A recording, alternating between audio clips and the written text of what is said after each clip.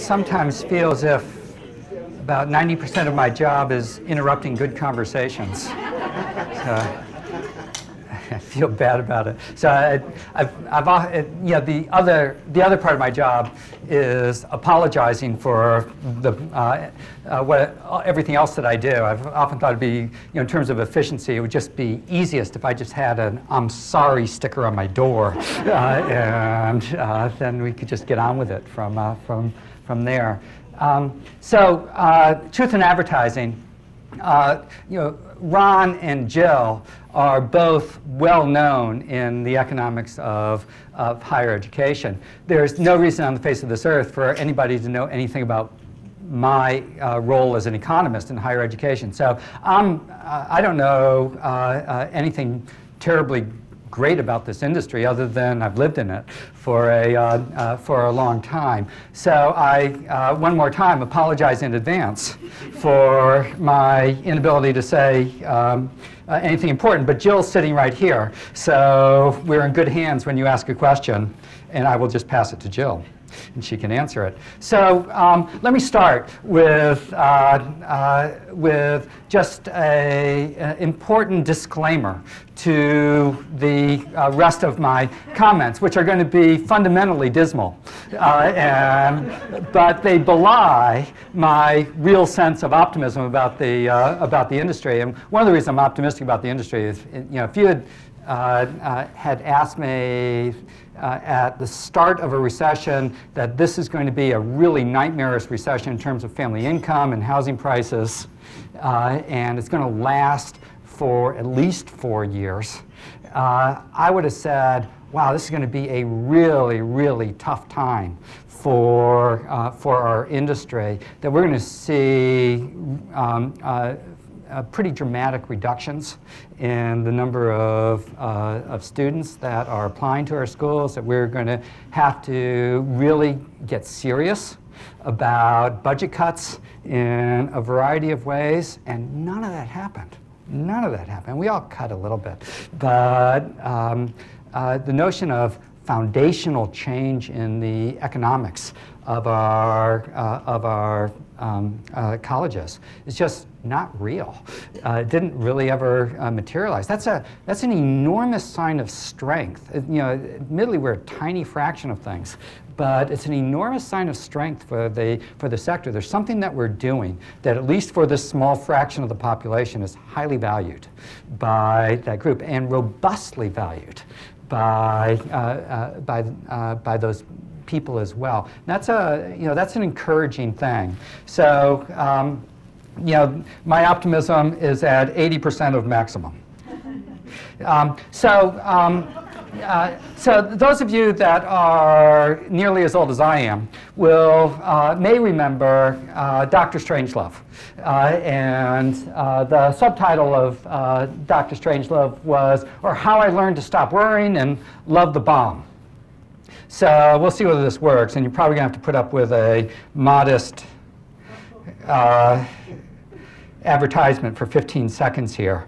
But Dr. Strangelove is the story of the US and Soviet arms race. And it's told in a glorious way by Stanley Kubrick in this amazing movie. I'm just going to show you a relatively modest scene from this, if this works. And if it doesn't, we'll live without it. So I'll tell you the story of Dr. Strangelove under these conditions. There's a rogue military personnel who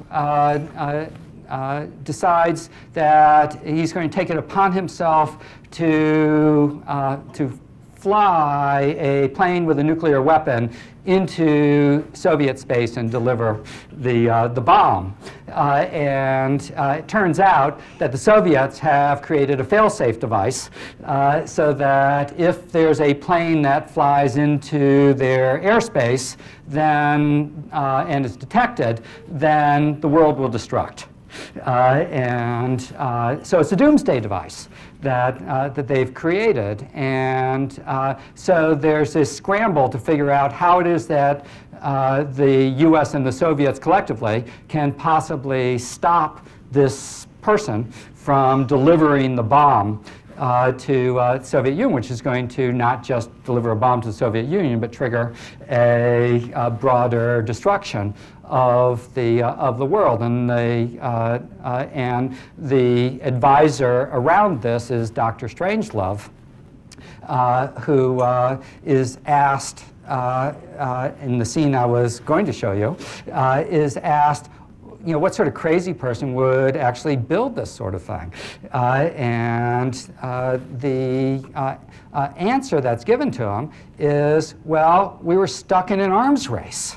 And we had to compete in this arms race. And the only way to get out of this arms race was to develop a credible commitment out of this thing. And a credible commitment was the doomsday device. And then they're asked, you know, well, the whole point of a doomsday device is to make it well known, because if you're trying to develop a credible commitment to mutual destruction, you got to let the other side know that you've got this thing. And it turns out they were waiting for a special occasion to let people know. So it's the timing was just off by a little bit in all of this, and that's so that's the story. Well, it's a metaphor, and the Dr. Strangelove arms race metaphor is a metaphor for our industry in a variety of ways. And so we will now go back to technology that I'm probably better off at doing.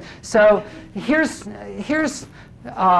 so if Dr. Strangelove is sort of the first part of what I'd like to sort of get across as a metaphor, the second part comes from this conversation which allegedly happened. If you look at this, it's a relatively well-known conversation, although it's attributed to F. Scott Fitzgerald as the other side of this, and apparently that was not the case. And so maybe Mary Collum, who was an Irish author. But you know, Ernest Hemingway saying, you know, I'm getting to know the rich, and Mary Collum saying, well, I think you'll find the only difference between the rich and other people is that the rich have more money.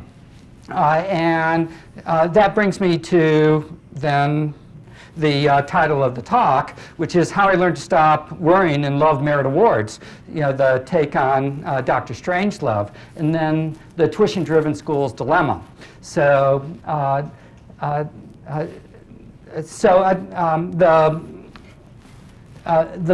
what I'm going to do in this talk are two different things. One is to sort of move us in the direction of a particular type of arms race. There are actually lots of them that probably exist in higher education. And then to dive into a couple of budgets, just for a second, because I think they can actually reveal some important points.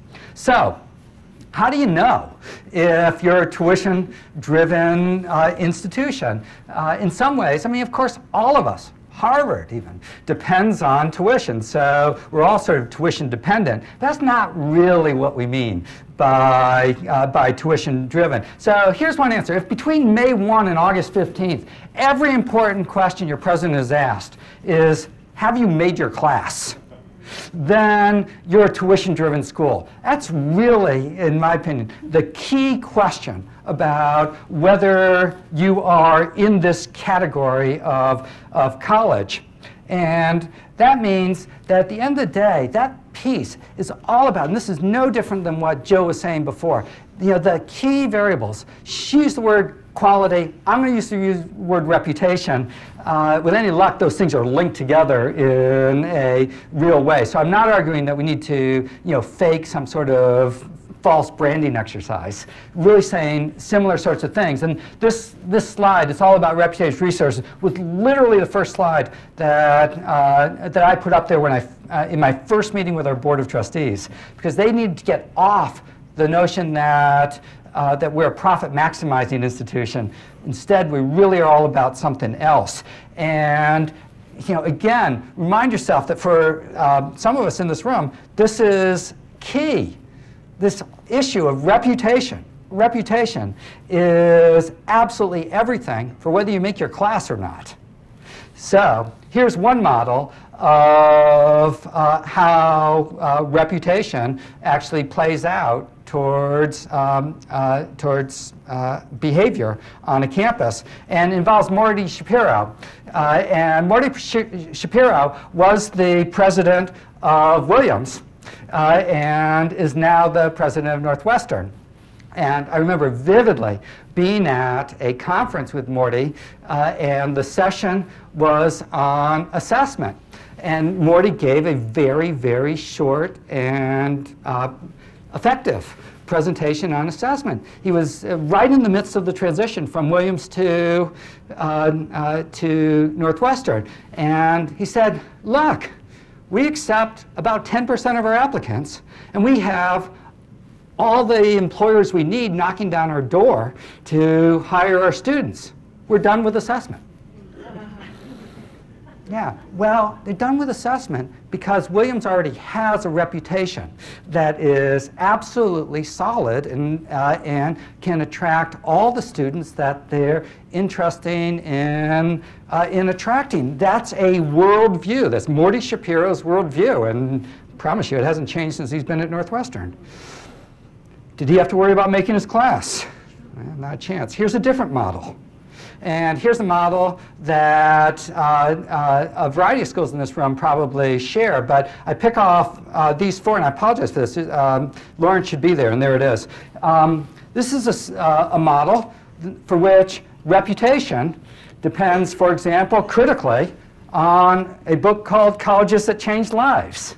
That's a fundamentally different model than the Williams model of reputation building. So I don't know how many of you are aware of this book. I actually survived a long time at Carleton without ever knowing about the existence of this book. It was originally produced by Lauren Pope, and he's died, and this has become a bit of a cottage industry. And it's 40 schools that will change the way that you think about college. And I'll just read you just the first piece of this.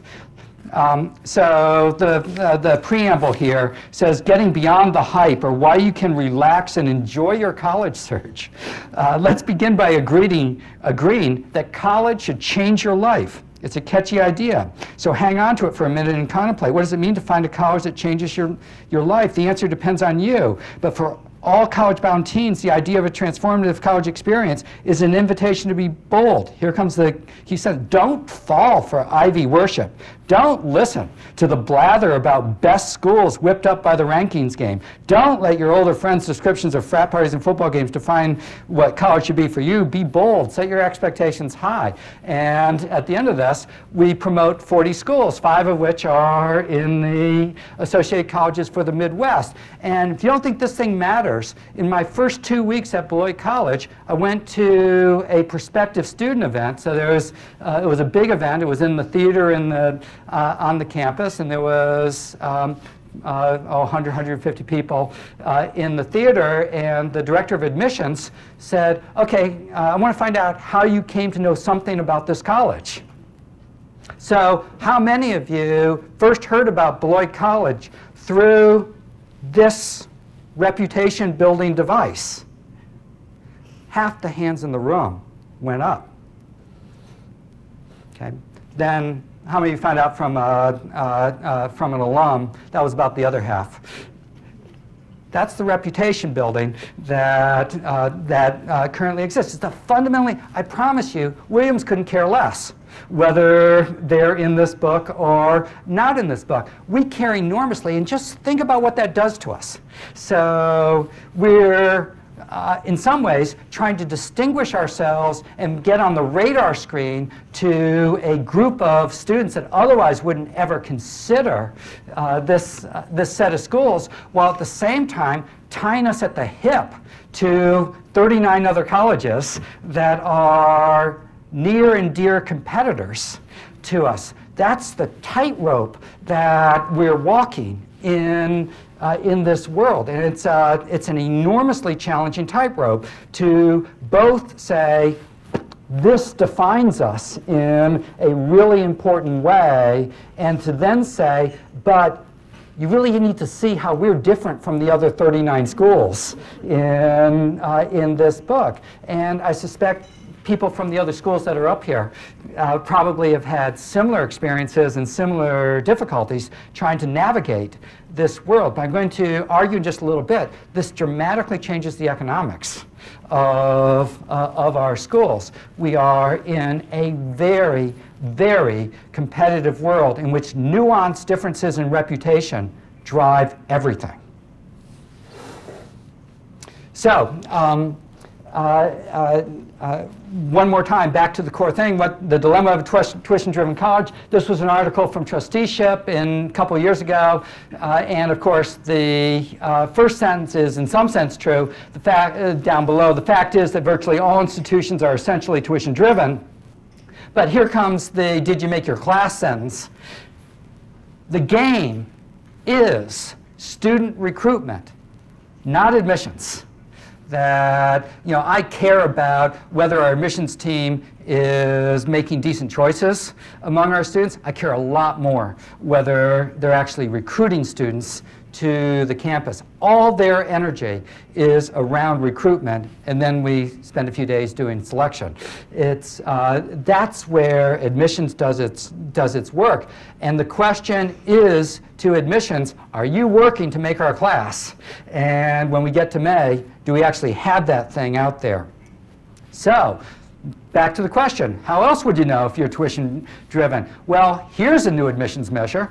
Suppose that instead of just taking the number of people that start an application and then take the percentage that we accept out of the number of people that start an application, we actually looked at what of the applicant pool, what's the fraction that you actually want to have at your school?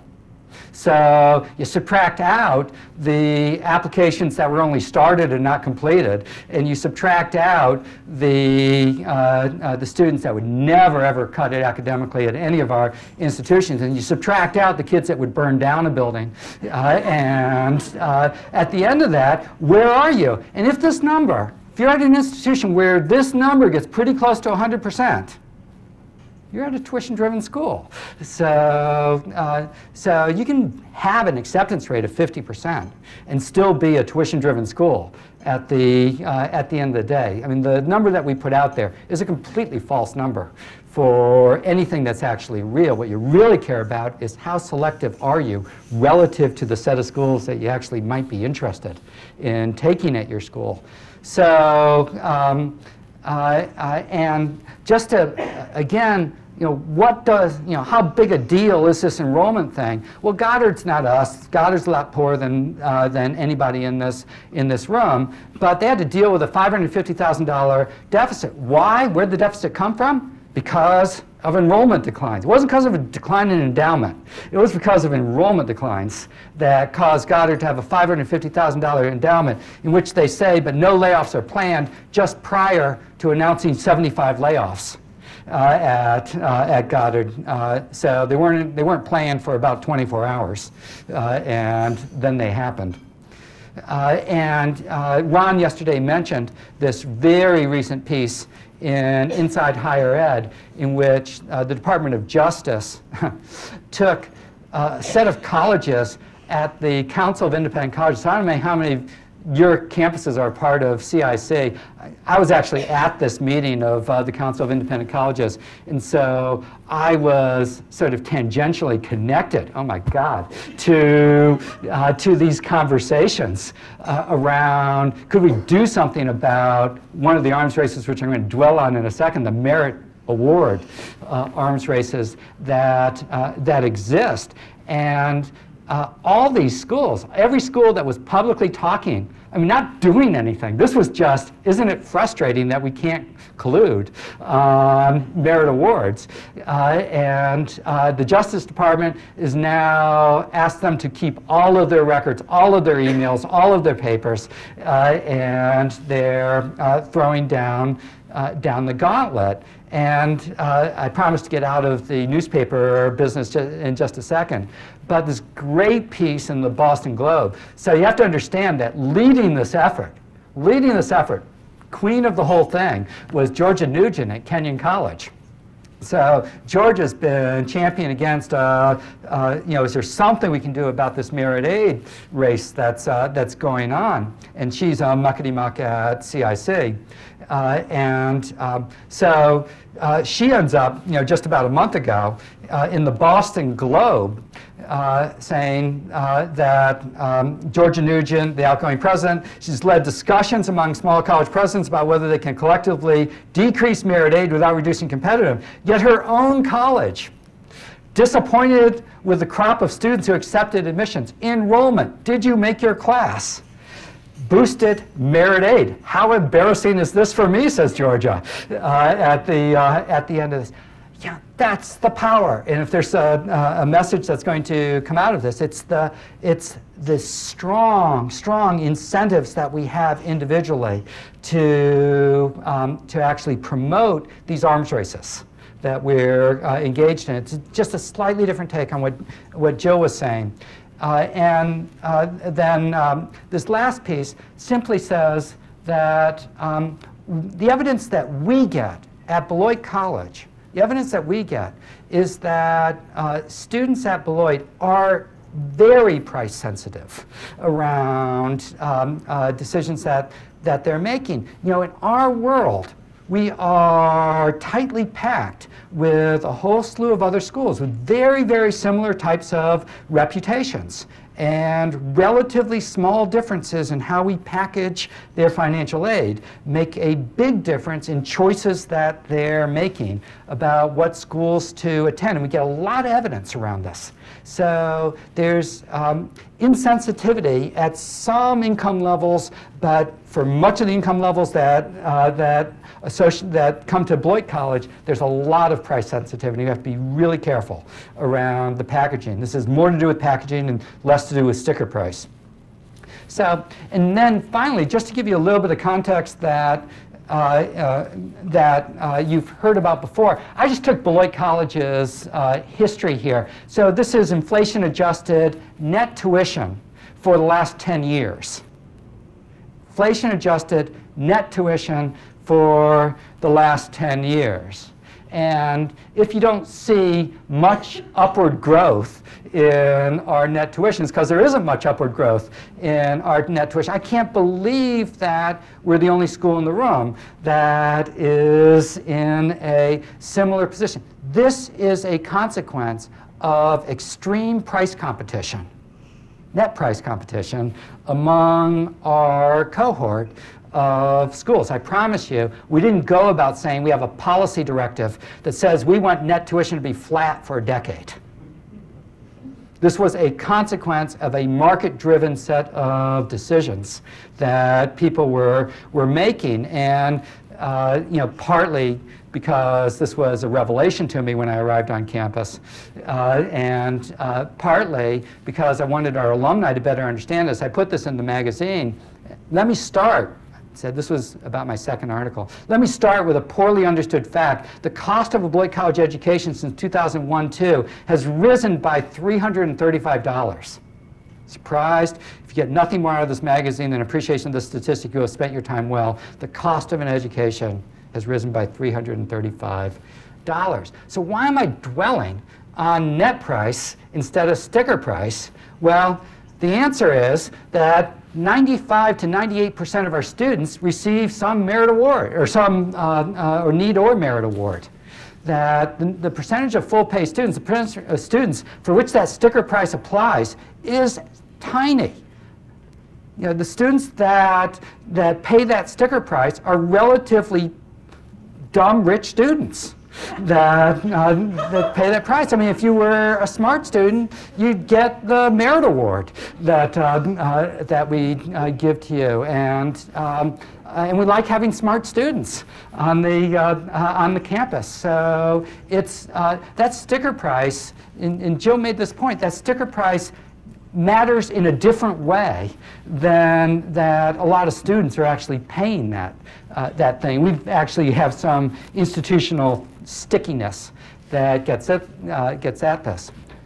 When you said that the cost had only risen by $335, you didn't mean that what it costs to educate. No, it was really, so I was being loose with the numbers. I'm trying to to Jill's point, so I apologize for that. It was the net price. Net price. Yeah. Yeah, no, that's exactly right.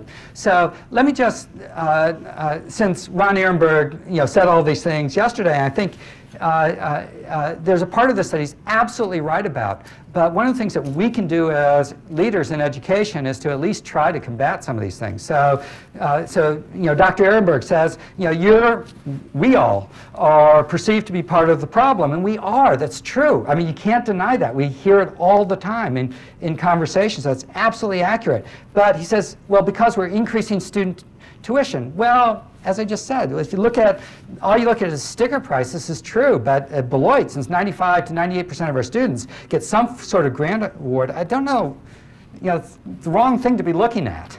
So they've picked the wrong statistic, given what they're trying to say.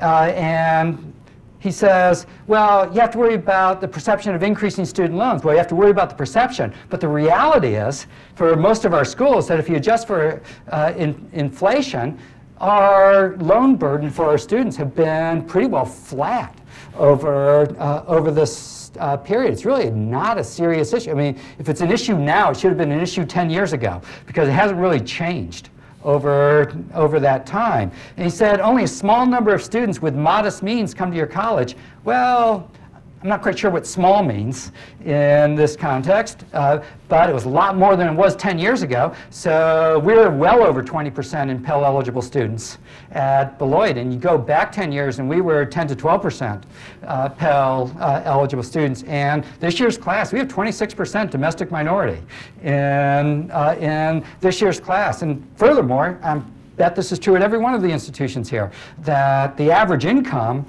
family income for people that come to Beloit College is far less than the average family income of kids that go to UW-Madison. And pick your flagship schools, I bet that that's true at nearly everybody here. So I don't know that this is relevant. And then, well, we don't spend enough out of our endowment. Well, maybe that's true at Grinnell, but I wish we didn't spend so much out of our endowment. We're, depending on what special draw we've got, we're between 6 and 7% out of our endowment. So we have a statutory amount of 4.5%, but there's special draws that happen, there are fees that happen. So all in, it's a higher number than anything that we'd be enormously comfortable with. And in dollar terms, you still widen the gap with public institutions. And Jill made this point. No. I mean, that's true for people with incomes over $200,000. Everywhere else, that gap is, in dollar terms, getting smaller and smaller and smaller. It's reversed in most cases at Beloit. A good student, and this clearly is true at Colorado as well. For a good student, we're now cheaper than UW for incomes up to $200,000.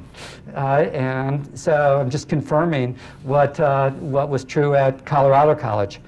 Okay, so that's my whining about the differences between reality and perception that exist out there. But these differences are enormous and about every substantive issue, and the national conversation is frankly just wrong with respect to the institutions that are in this room. And it'd be helpful if our voices were louder about this. And you do what you can do, and my pieces that I've written for the New York Times have been rejected. But we will continue to fight the good fight. But back to the point, the key thing about this thing that we maximize, which is quality or reputation, is that it's inherently relative. And things that are inherently relative to each other when you're in competition lends itself towards non-cooperative behavior. And that means that it lends itself to arms races. So, back to Dr. Strangelove. And suppose you don't get caught up in the specifics of the numbers. I just wanted to generate a stylized example of something that makes a much, much larger point. So let me get through the stylized example, and if you want to quibble about the numbers, we can quibble about the numbers in a little bit. But this is, my argument would be that this applies to actually a vast range of possible values that we could put into this. It's a metaphor for a much larger array. So suppose that you're at an institution where a rich student without merit, without a merit award, pays tuition of $40,000. And a rich student, sorry, I left out award.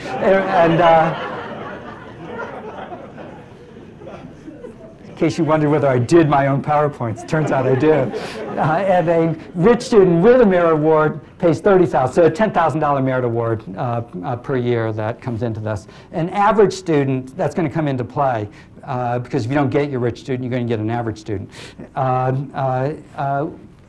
Pays $25,000. So there's a financial aid, a need-based financial aid award that's on average. So on average, there's a very small number of students that don't have some needs. So this would be true. And a good student is more valuable to us than a mediocre student. This exactly was Jill's point, that we're in the business of trying to put good students with good students.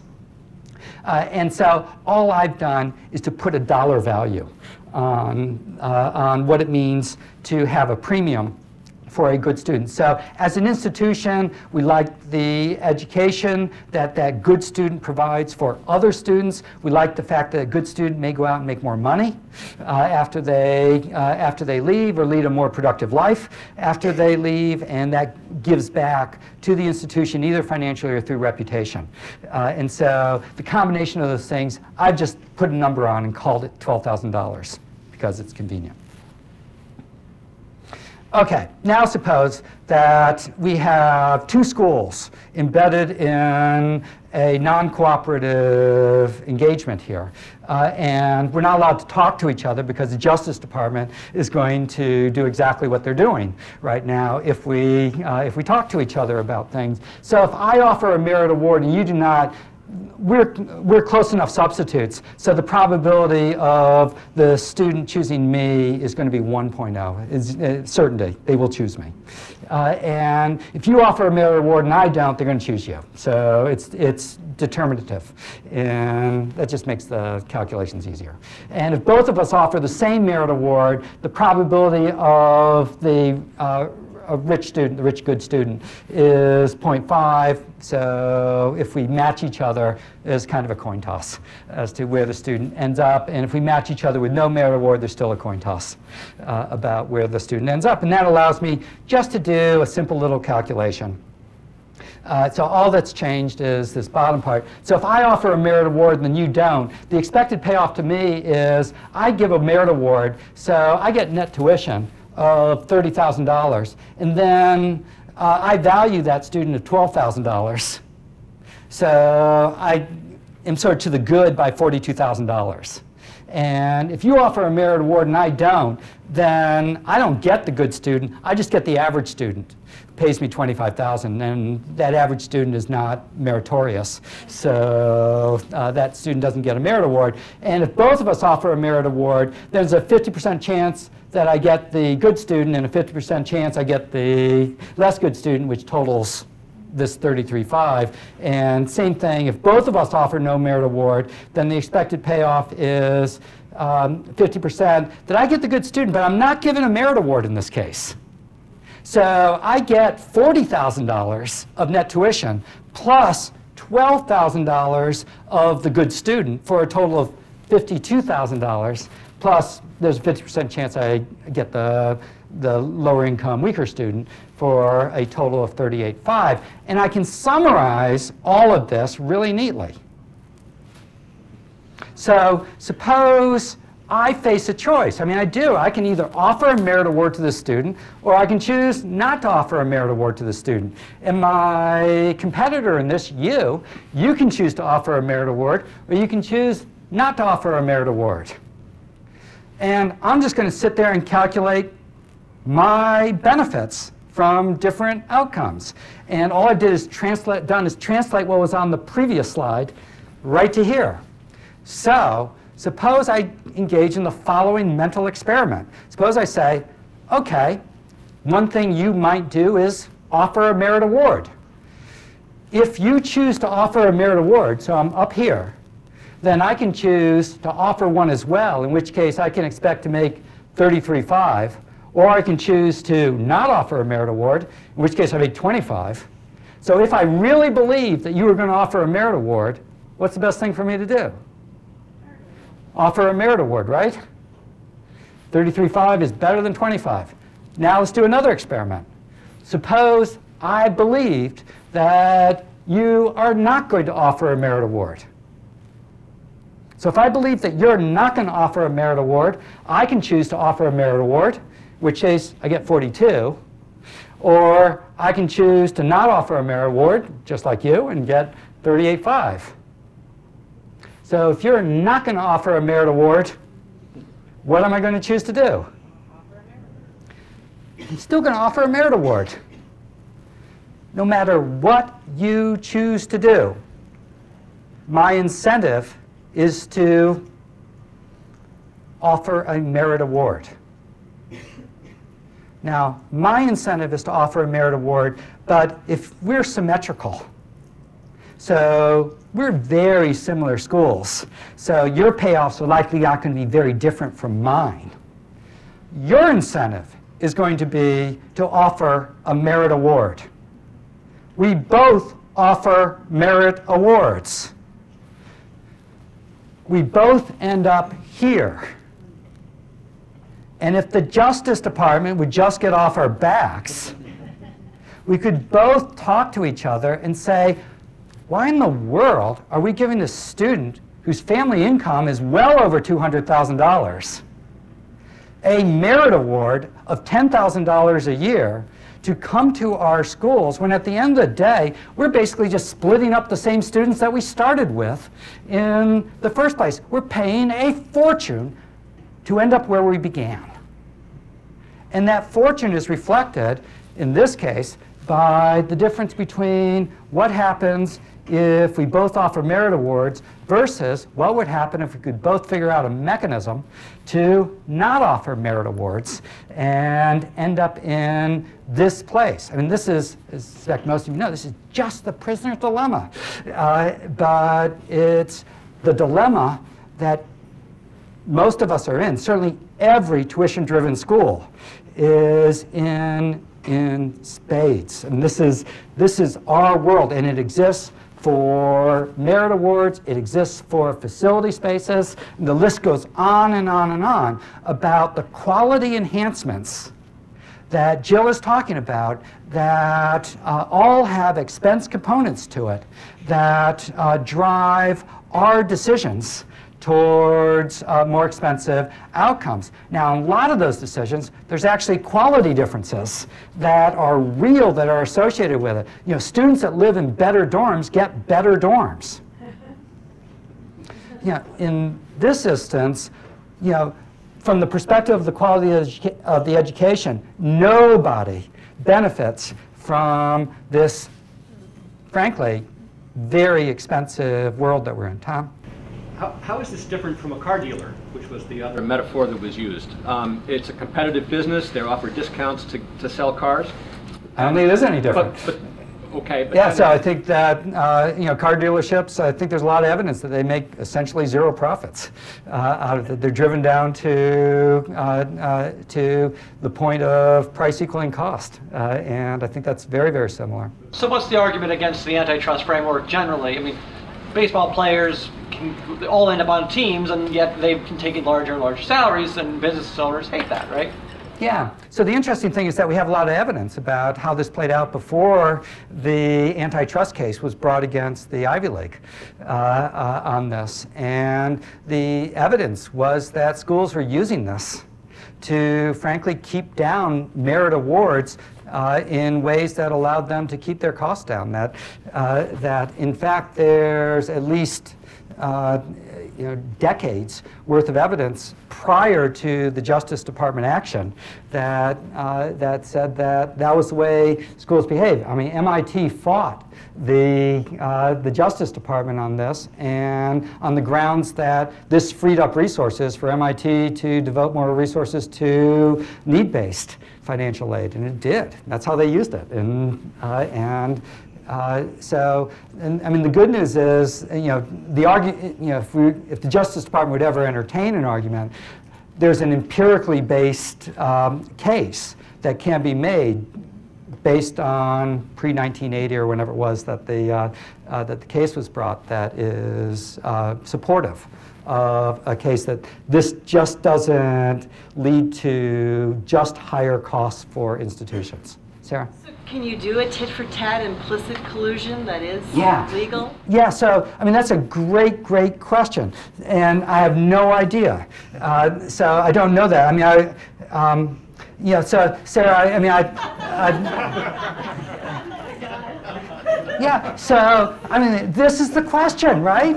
Is how do you actually, and, Ron gave a great talk, but he completely punted. I don't know what question he thought he heard, but it wasn't the coordination question. I don't know the answer to that. I mean, I've thought a little bit about it. I haven't gotten a solution, and I really don't want my emails rifled through by the Department of Justice, so I've been a little bit careful about doing this. But I think it's a real... But I'm worried about the heterogeneity within the smaller group, so that the game isn't symmetric.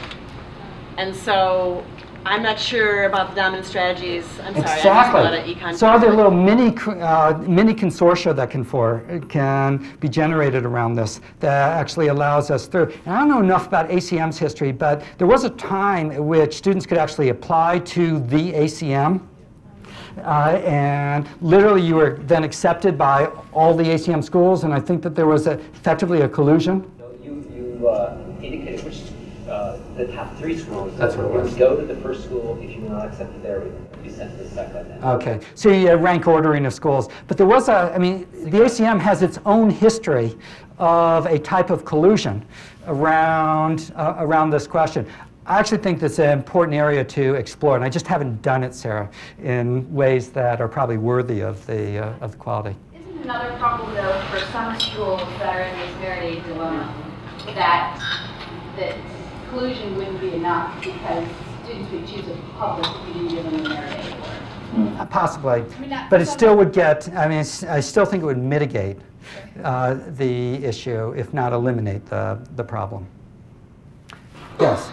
I don't want to elicit a collective groan from all the economists in the room, but besides figuring out the mechanisms for coordination,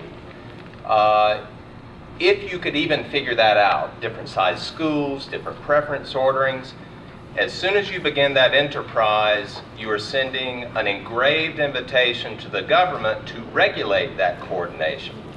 Right. And that's a very, very testy area that I'm not sure, and we can talk about this maybe tomorrow when we talk about governance.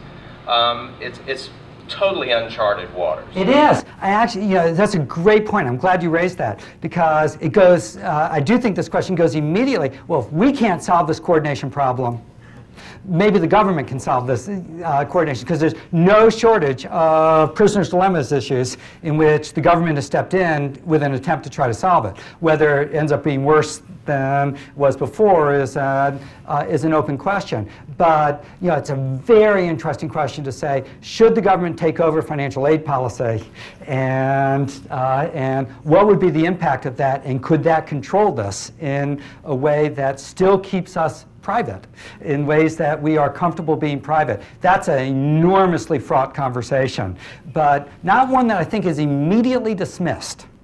So I think it's still an interesting question. Well, isn't the heart of it that the creation of a trust or even collusion will benefit middle and low income students? Exactly. Who gets hurt? Yep. So, right now, all of our schools, I suspect all of our I don't know where Grinnell is on, whether they actually implement. I think Grinnell is on a holding pattern. I think the rest of us are all need sensitive. And Beloit is certainly need sensitive. So whether something like this actually provides us as a pathway towards less sensitivity around admissions with respect to ability to pay is an interesting question. Whether there's a commitment that we could make around those lines that made it credible that we could do that is a really important question. Right? I have a son at USC, which of course is one of the richest of the rich. But it's interesting what they've done is they say when you arrive as a freshman, nobody gets merit aid because they say you're all meritorious and you might earn it in subsequent years. Yeah. And I don't know, I mean, it's a really interesting idea, and I don't know if we've ever thought about it. So great point. So USC can do that. And we do that, I'm going to get 200 letters from parents who have been admitted whose child have been admitted to Beloit College saying Augustana, Knox, Lawrence, Grinnell, McAllister have all given my child this merit award. I cannot do this alone. So it has to be a collective effort. There's a really interesting statistic that I didn't highlight back there, but there's a statistic that says, that Georgia Nugent put together, said, when she went out and polled presidents, 65% of the CIC presidents that she polled would be willing to give up merit awards. That's not close to enough. That's not close to enough, because as soon as this thing cracks, it cracks all the way down. So this is enormously sensitive to a domino effect of a set of schools engaging in merit awards that impacts another set of schools, impacts another set of schools. I mean, there's a complication around this. But she's, if it's 68%, she's still 30% off at least about what she needs to get in order for this to actually be pieced together. Gets back to the government argument, right? That, or is there a mini consortia that actually are tight that you can try to drive some of this around? And the competitive world you live in is so critical. So for example, none of the Ivy League give merit awards. And so the competition that USC is in, that world does not give merit. And the same thing is true of most of the Northeastern liberal arts colleges. None of them give merit awards. So if you're competing in those groups, then you don't have to. But when you get in, as soon as you're in a different group that does it, then you have to do it, right? Or you're not going to make your class. Exactly. So the Annapolis group, another group of colleges met at the beginning of this week, and one of the speakers there was David Warren, who leads NICU, the National Association of Independent Colleges and Universities. A lot of the CIC colleges are in it, and the Annapolis group colleges. He was one of the people named in this article and got the letter too about save your emails. We want to know about the collusion that we suspect.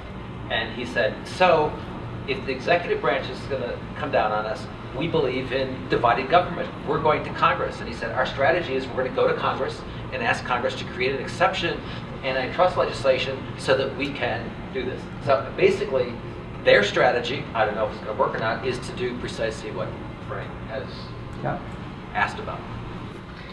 One of the factors, first of all, I have to say that it's interesting to think about merit aid and the way it's risen and used in this way at a time when the national statistics about students coming to college who can do college level math is lower than it's ever been before. Right. So one of the elephants in the room in all this is what are we really talking about when we say merit aid? I mean, it goes back to the USC thing. We don't know what merit is in college until we see students in college doing college level work. So that's one thing I want to say. But the question I want to ask is, isn't one of the issues here the psychological, just the very difficult to quantify factor of institutions saying to students, you're special, we want you, you're a better incoming student than the person who lives next door to you who could have really the same kind of preparation and profile. So that part of, if we were to get out of the merit business, how would colleges try to create within students a sense that this is the best place for you and we really want you? Right. So there, at least in my experience, there are a large number of, at least the stuff that comes to me almost always comes from parents. Number of parents who are looking for, my kid's worthy of a merit award.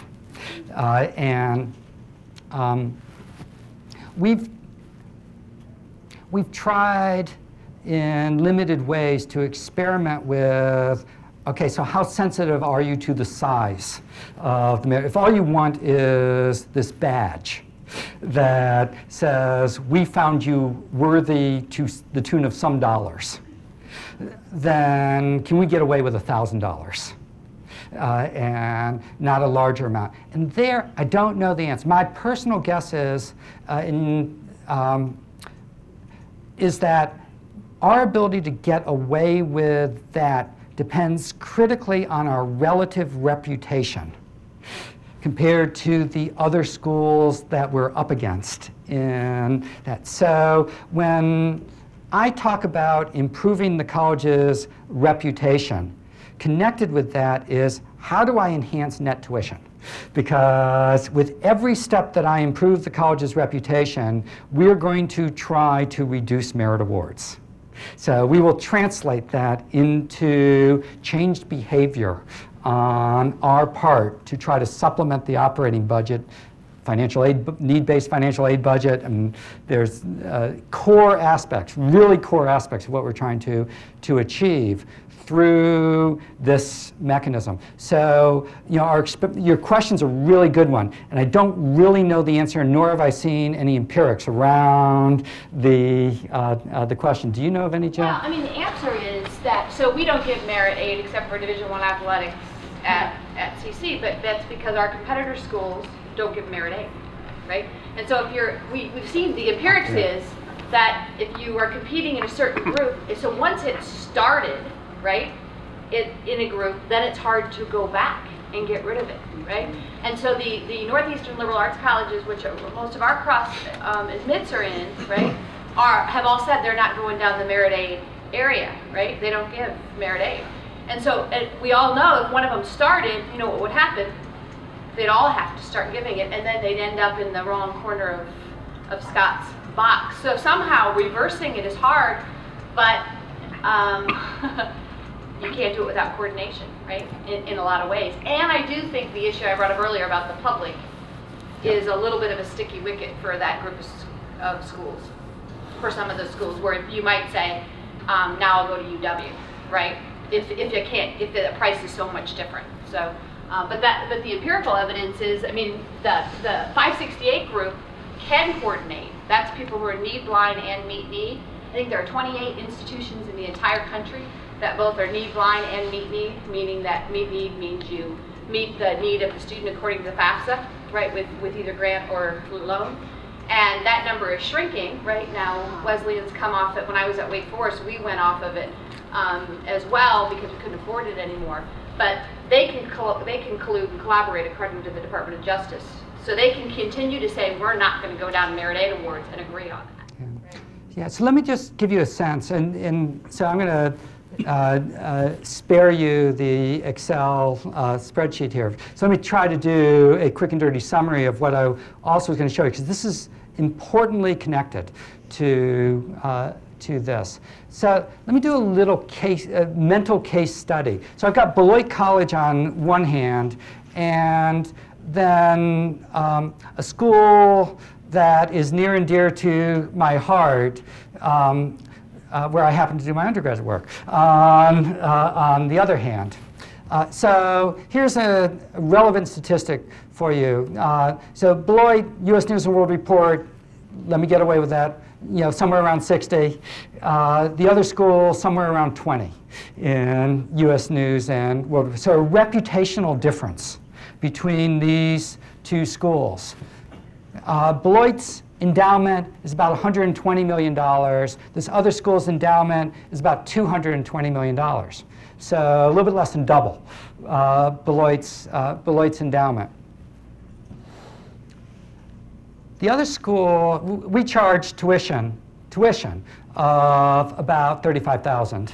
And so the remainder, $9,000 or so, $10,000 is room and board stuff. We charge about $35,000, which we then, of course, discount, for which, as far as I can tell, about $5 million of that discount is merit awards. that are out there. It's hard to tell because we trade off need for merit, and we don't account for it as clearly as I might like. But that's a pretty educated guess as to how much we spend on merit awards.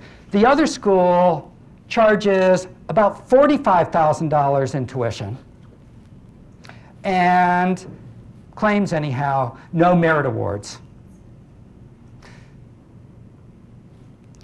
Now, the difference in, if I take that other school, adjust it downward in size so that we have the same number of students, and so I adjust the endowment appropriately, adjust financial aid appropriately, do all the calculations, presume I did it right, that sort of make the demographics of the two schools the same. We end up with an operating budget, a net tuition operating budget.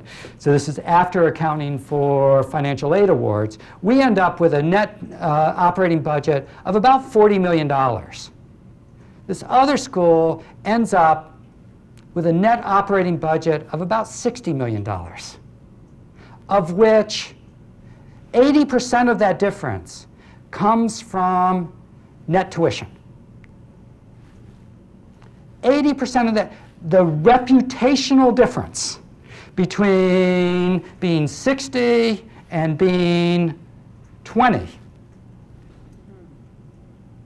is $16 million in annual operating budget. We have about 100 faculty and 300 staff. We, on average, pay our faculty about $70,000. On average, pay our staff about half of that, about $35,000.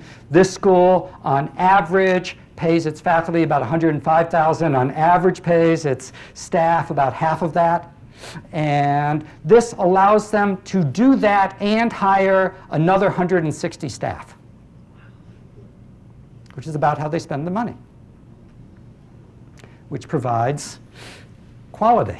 It does. It provides quality that, that is perceived by, I mean, that's a big, big deal. So it's not that, that endowments don't have a secondary effect through the enhancement of a college's education, but you don't want to lose sight on the reputational effects of the operating budget. So our emphasis on reputation and resources is this really critical connection between those two things. Our ability to most rapidly get to greater resources to enhance the college's quality, its reputation, is through first starting with reputation and driving that towards resources that then put you into a really critical cycle. And if we could measure what we produce, a lot of those people would pay off, would be willing to say, let's Get rid of the merit aid, and I'll take the greater quality, right? But because they can't measure it, we can't make that argument. Right? So anyhow, if I just bounce down, and then I'll be done. Just one second, Chris. And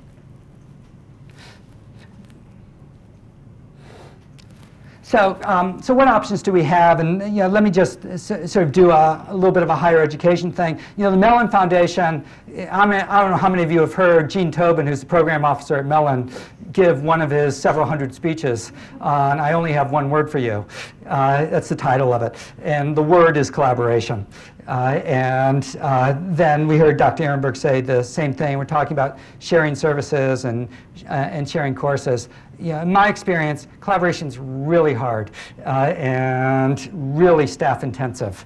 And it's not that I don't think there are some opportunities. This is not going to be the game changer for our sector or for higher education. It may cut at the margins in some places, but that's going to be about, and just as Jill said, maybe there'll be some savings with technology, but she said this in her talk, and I agree completely. It's just going to lend itself to an arms race with at least as much likelihood as saving any money. And if all it does is lead to another prisoner's dilemma, then it's just going to end up costing us more than we have. So, I mean, I think that we have a tough time here. You know, we promise, it's in all our missions, we promise heavily mentored and individual education. That makes it hard to cut back on people. We promise that we believe in the principle of access and importance of having a diverse community. We really do. But that makes it hard to cut back on financial aid and this need-based financial aid. We promise we believe in the residential learning experience. That makes it hard to cut back on the physical plant. And even when you're cutting back, you're cutting at your reputation, just as you've heard earlier. So those things are really, really tough. And at Beloit College, for a tuition-driven school, there's almost nothing in the budget, almost nothing. That's not people, financial aid, or building. You don't have anywhere else to go to after you've got those three things that are out there. That's the challenge that we're in. I don't have a solution to it, and maybe this group in the rest of your time today and tomorrow can figure this out. But you know, it's what keeps me up at night on a regular basis. What makes the job interesting. So thank you for your patience and your attention.